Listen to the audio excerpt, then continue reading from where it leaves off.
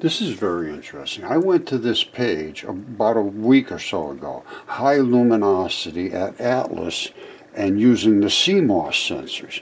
I went up here and I commented, here's what's going on, guys. And guess what? You can't get to that site anymore. They have, everybody's got in this CMOS that's demonstrated for high energy particles. This goes back to 2016.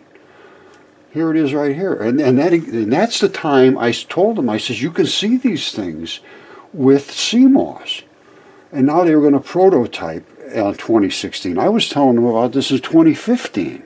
I had all my stuff was done 2015. I had dark matter is light on its way to Earth. In this vacuum of space, which is not a vacuum, all that's dark matter's there, but it's attached to light particles. They're the carrier of the white particle. And I can show you this. Watch this in a bomb explosion. But remember this, CMOS and luminosity. They're using luminosity to judge how efficient these particle accelerators are. High luminosity, large hadron collider increases the number of collisions. Oh, this is fabulous. And what they did was they focused, just like I mentioned to them is a good idea to do, but they stayed with their high energy particles, and they still have garbage, so they still don't understand.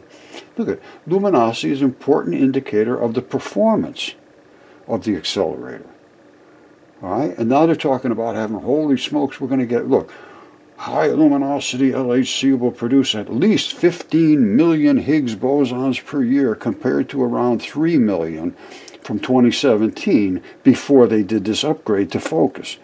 Big deal. I can give you hundreds of billions of Higgs per day, easily. You see this? These are the particles that CERN and Fermilab want, and I showed you them, and I showed you them. These are Higgs fields. This is just like an instant in time. Look at we just have them, gobs of them. I'll show you some more. We got coming out of our ears. And the Higgs fields, and they don't realize this, the Higgs fields are when these two particles reattach. They break apart. Here, I'll show you. All right, let's take it one step at a time, and let's see if we can get to free energy and be able to carry these things around. Don't worry about the power grid. Don't worry about Russia knocking down your power grid. You can just walk around with these, and you're set to go. All right, now, can we do it? I think maybe we can, because if they're talking about this being radiation and luminosity, is an increase in energy, and that is exactly what they say. This is an increase from almost total darkness to extreme, unbelievable amount of luminosity. So what should we be able to get from there? We should be able to get free energy. I showed you the diagram, a little doodle that I did, and I'm hoping that this would work. It's very easy to find out. Can we get more energy after the Venturi than we started with? If we can, we got free energy. And that's just simple as that.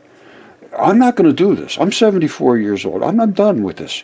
And if nobody will pay any attention to this, and they won't, because they want to spend our money in these huge colliders, that is unnecessary. This costs less than $500, and it can easily lead to free energy. Well, not necessarily easily. If it works, it'll be very easy. It'll be the most simple thing that can ever be done. All this stuff is on the show. Laser, well, we did it. We did it right here. So it obviously can be done if it can be done. If this increased the energy, we're done. Case is closed. We need to make some little engineering things. We've got to make some little devices, which just has a laser built right in next to the receiver with the Venturi in the middle, and we're good to go. Run it down to regulation devices and all that. Then have your little dial in here. We want to go to this, we want to go to that, we want to go to this, whatever you want. Of course, now it's going to be all digital, but this should be looked at right away, immediately. Look at this. Development of CMOS sensors for CERN. in 2024, that's 2 years from now, the Large Hadron Collider will undergo a high luminosity upgrade to better accumulate data using CMOS, which I told them about 6-7 years ago. And they're all looking at CMOS now. CMOS for this, CMOS for that. Well, yes, obviously, see development of CMOS sensors for high energy, high luminosity atlas. Let's see if this one's knocked off now. No? They're showing it. Development of CMOS sensors for high luminosity atlas detector. The other one they took offline. I don't know why.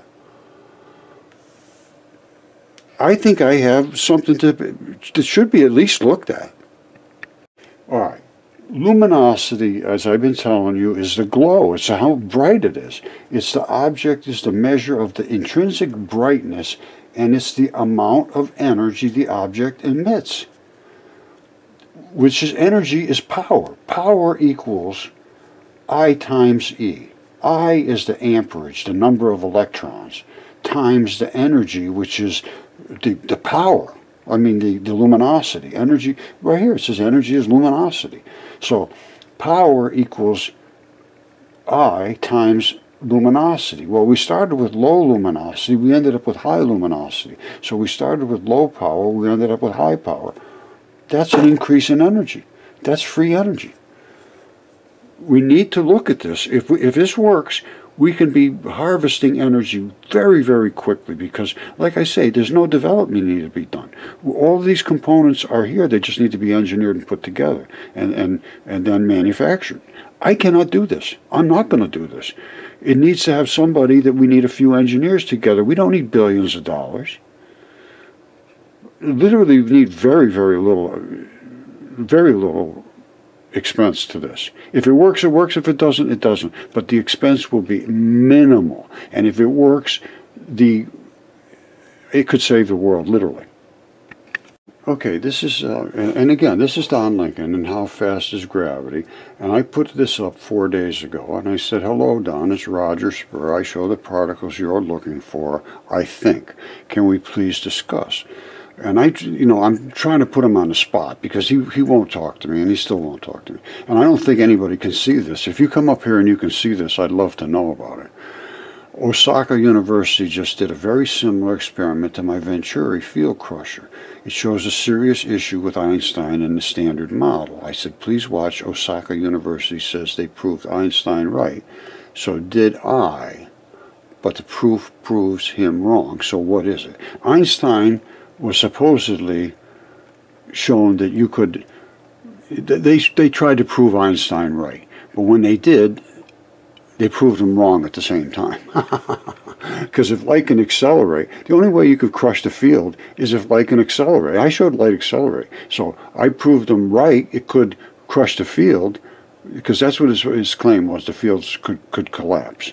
And I could see the collapsing field, but it had to accelerate light. So if it accelerated the light, he's wrong about that, even though he's right about the field collapsing.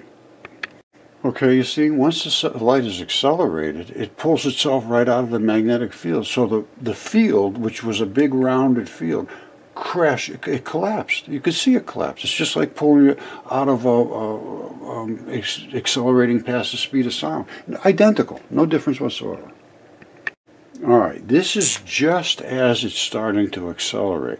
The particle is right back in here, and it's like this, and then it has the two glowy particles. So there's two black particles and two glowy ones, and that sets up a field surrounding that particle, which is basically like this. When it comes through the air, everybody's got to get out of the way, so it concusses with everybody. They start to glow. It glows like crazy. But then what happens is, because the Venturi over here is forcing it to accelerate, the field collapses. And the particle shoots right through the center of it. So we see the particle coming out here, but the field has to collapse because the particle is accelerating. It's exactly what I showed you. So if the particle accelerates, that's what makes Einstein wrong. If the field collapses, it makes Einstein right. All right, so don't forget, this is just what light is like, basically, but it is starting to accelerate. It's right about here. This is right about here, just before the particle is seen emitting from the wave. Then it collapses the wave, and then it divides at the Venturi. Then we get all the Higgs fields. They're talking about creating, millions of Higgs fields in a year. We got them squirting out like you can't stop them. And I don't think they understand what a Higgs field is. A Higgs field is the combination back after the white comes out of here all by itself, completely by itself. It's coming squirting through. The blacks go around, and then they Higg back together. The blacks Higg back to the whites. You want to see a little higging? That's higging. Well, what does higging mean? It means coming through, the light here is the black and white particles together. I showed you that. Of that, there is no question. Once they hit the Venturi, they split, and the black went on its own, and the white went in through showers. Of that, there's no decision. I mean, no confusion about that whatsoever. You can see it's absolutely certain. So we have the blacks separated from the whites. When they come back together, that's what you see here. These are the Higgs fields. This is coming straight at us. This is when they start to come back together with the black. Because right here, they're nothing but pure white. If you were standing right in the middle of this right here, you'd be right in the middle of that whiteness. You'd see nothing but just these little tiny sprits. Here is the tips of the Higgs fields. You see the tip, tip, tip, tip, tip, tip, tip. Here they are. And they are reattaching at this point to the black. Back here in the behind, they haven't caught up to the black yet. There's a few here and there, but primarily the tips are beginning to reattach to the black. That's the fusion, and that's the Higgs. I don't think they understand this. I think they think that the Higgs is like a God particle, and all these other particles just somehow emit from nothing.